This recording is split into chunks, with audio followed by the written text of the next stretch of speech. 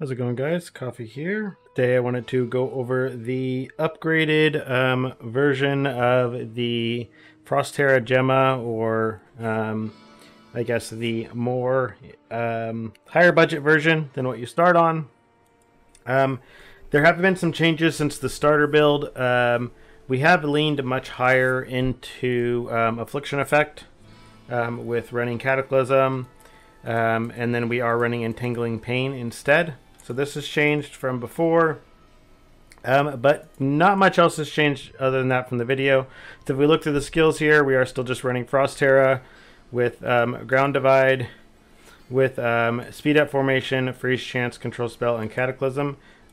There might be a better skill for this. I haven't really tested some other stuff, but I do know that there are some people that have been running you know, some things like Pain Amplification, things like this, just because of the persistent skill bonus. Instead, it might actually come out ahead of Speed Up Formation, since we're just getting the 35% additional damage out of this. We're not actually getting anything from the restoration speed because of our chest. You'd have to kind of play around with things, though, to kind of see if there's things that are better. I'm going to continue to tinker around with things, but there's... From what I'm running into so far, pretty much we're just focusing on still just plus max levels as usual for most things, as well as Affliction Effect, and then having resources. We're still using Force Start with Defense Layers. We are still using Arcane Circle here. And then we are using Starstalker. And I'm still using Blurry Steps. This can be anything you want. If you wanted to squeak out a little bit more damage, you could run Speed Phantom instead. But I personally enjoy Blurry Steps, especially during the League mechanic. Like if you get the lightning, like the lightning shrine that just makes you turn into like a lightning beam that just kills everything on the screen, you just pop Blurry Steps along with like the Soul Eater candles that give you extra movement speed on kill, and you just zoom through an entire map regardless of how juiced it is. We are still just using Elemental Amplification, Deep Pain, Elemental Res, and Frigid Domain. Precise Deep Pain is pretty cheap. I bought this, I think it was maybe 10 FE, something like that, for even a level 21. Same thing for a Precise Curse on Hit. Same thing for a level 21 Entangled Pain. These are just like little things that are going to give you like minor increases, but if you can get them, every little bit helps, right? A level 21 Frost Terra, a level 21 Cataclysm. Every single one of these, the Frost Terra was like 100 FE, but the rest of them were all under 10 FE each. So that's one reason why I bought them. Anything that's expensive, I don't actually buy. So like, I'm not using a Precise Energy Fortress because it's like 200 FE or something. So, but other stuff, I think it's worth doing. I am running Frost Shield. You can run like Deep Pain or something else if you wanted to, but I think this is just the one still. Frost Shield and Force Start have been working best for me. For your bossing setup, you do want to be running... I'm running these +2 candles. You can probably get away with running like a +1 Terra candle as well, but in my testing, +2 cold was doing better. For all things, for starters, with clear, if you are using +2 candles, you're not typically going to have like your maximum number of Terras underneath the monster, just because you're going to drop one Terra and you're basically expecting it to kill the monster, so you're going to start dropping another one somewhere else. So +2 is better for that, because you're just going to get a much bigger like initial reap without having to stack a bunch of Terras on top of it. But I do know that if you are planning on transitioning to like the Castwell Channeling version, then you would maybe want to be running a +1 Max Terra instead. For mapping, my DPS is typically good enough that I'm running these candles here with just the movement speed. And then on your actual slates here, instead of the 1/4 damage here, I'm typically running with Escaping the Magic Ice, purely for the extra survivability, right? This is a cheat death mechanic that will save you all the time. Like if you just randomly would be getting one shot by something, this will save you, and then you can typically sustain. It's also really good for like the event bosses or anything that there's only a single portal for, so it's really nice with the League mechanic, things like that. In regards to the memories, the highest DPS memories that I have found are these with this Cold Pulse inflicts Frostbite on target along with Freeze effect. The T1 of both of these, T1, there may be 700 FE each. But the T2 here that I'm using, these were maybe 20 to 50, something like that. I think I bought one with a 19% effect here just to try to get myself at least a 50% freeze effect. The biggest thing that you are getting with freeze effect is not just the damage dealt by them being increased, but with your traits here, if you read the extreme coldness mechanic, that buff gets added onto the freeze itself. So increasing freeze effect also increases this minus 7% cold resist effect that is going on. So that's why you are running that, or why the freeze effect is going to outperform something like the percent additional damage while target is frozen or something like that. So that is why we're running what we're running. In regards to the tree, nothing really changed. I think I ended up actually taking out everything for skill radius at this point because I haven't needed it because of I'm getting the extra skill radius on kill. So I've just been putting more and more stuff into defenses. So I have this like 1 point in lower skill cost, sealed mana, and then everything else is pretty much just in energy shield, and I have a couple points here in cooldown recovery speed. These don't need to be in cooldown recovery speed. I could put these in ES or something as well, but they're just in CDR for now. If you probably wanted to just maximize DPS, there's probably damage nodes somewhere. These are just pure damage that would probably be the best thing to put them in. So you can kind of go that route if you want to, or you can put them in some like ES regain or something like that. In regards to the talents, traits, everything else is the same. For the slates, I have done basically the same thing. You want to just try to get at least your same +1 slate with either Reap or with some Affliction effect on it or some other beneficial ability. So I have this one, which gives me additional dot damage for order and gives me +1 charge to everything, which is nice. Having this immediately start energy shield charge upon entering low energy shield with a +1 is also very nice. The freeze duration doesn't hurt either. And then, so then I bought a Fallen Starlight over here with just some Affliction effect and some extra Affliction per second. So right now you are hitting 100 Affliction on basically everything. But part of what scales things so high is Affliction is effectively a more damage multiplier, right?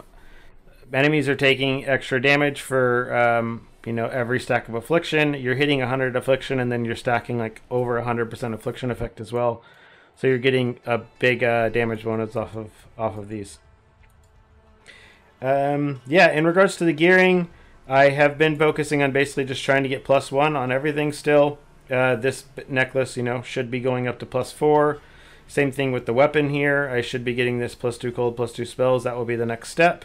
And then you want to ensure that you're getting this Affliction effect and frozen enemies. If you can get Reap on here as well, it's very helpful, but it's not the biggest deal in the world. It also doesn't matter like what tier of Reap is really on there. Most importantly, again, is the Affliction effect, the levels, and the additional damage against frozen enemies. Because of the fact that like Reap Purification is just going to be taking off. This is what's doing all the damage. It's not the actual Reap itself. It's the Reap Purification that's actually wiping all of the dot damage and basically tossing it back on. So there's going to be a specific breakpoint that we want to be hitting in regards to like total Reaps that we have paired with Reap Purification, so that we're getting and basically popping our Terras almost like immediately after they're being placed, or after having 2 or 3 of them down. Then everything's getting popped for damage.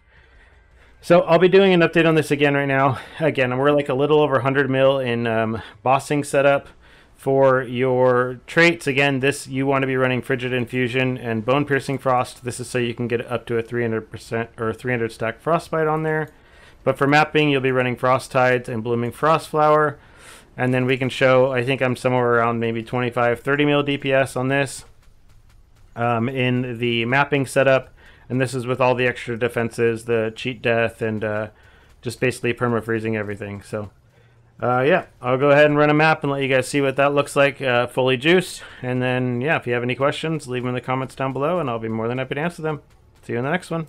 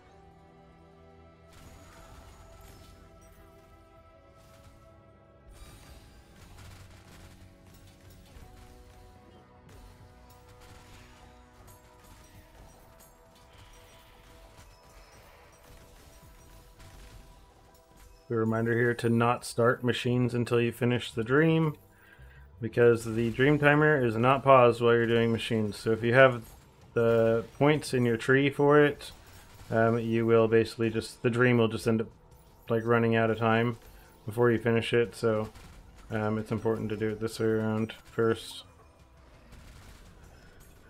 Ensure you don't run into any trouble. See if the cheat death gets procced this time. Really helpful again with this like mob here. Oh, there it goes. It just got procced right there by something. I wasn't even sure what it was. It's very helpful when it comes to dealing with a lot of this stuff, just because you have a tendency to just randomly get one shot by something. So especially again, some of these monsters that you just run into off screen, they do some pretty nasty stuff. So we'll run off of that. Let's see. Quality of one bubble to the same quality as the highest bubble you own. Yes. Additional upgrades for something else. This reduced damage mod they have on these things is getting kind of annoying, but rolled some nasty map mods. Well, just offensively. Offensively everything's really fine. It doesn't really change much, but I'm not actually running God of Machine cards right now, I don't think. I'm running a Terra and I'm running a Terra and beads still, even though they fixed the bead bug. The beads were giving like 95% of the crystals to beads instead of 60%, so that's why everyone was getting so many beads. So they have fixed that, I guess.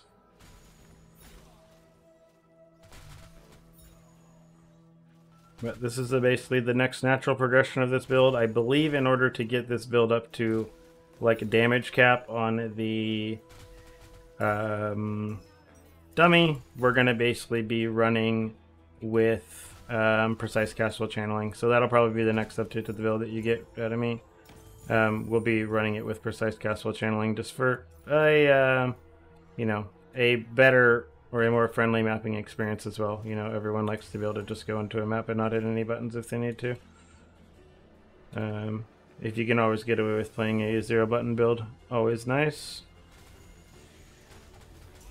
There's a reason why everyone likes to play train, right? Or any of the custom. Oh, I got procced again. Oh, let's not die. Don't want to die. Oh, I gotta be careful running over those mine things there. Tendency to try to kill you. I'm just gonna pick this up because I'll read it later after the map is over. Typically, I'm hiding all rares that aren't just double T1, even though like there's the potential to be hiding some money. It's not. Even double T1 for most things is not really worth anything at this point, which is unfortunate, but just the reality. So this is with the bead card on it. We're not getting as many clicks, but that's fine. And then same with Divinity Slates. Anything that doesn't have at least a legendary mod on it, I don't even see. So, yeah. Yeah, one thing I didn't cover is in regards to Packed Spirits. I don't have any legendary Packed Spirits, but if you do have them, Damage Spirits, these are very, very nice. Having any of these skill duration, dot damage, affliction effect, this is a more multiplier, right? So any of these affliction effect ones are really, really big. This is 10% more damage for every single one of them, right? So if I can, let's see if I have enough res to run this. I do, yeah. So with this on, you basically just want to be running again maximum skill effect or maximum affliction effect, because that's a more multiplier for every single one. So it's turning all these small nodes effectively into a big node here. And yeah. Other than that, see you in the next one, which will probably be Castwell Channeling. Have a nice one.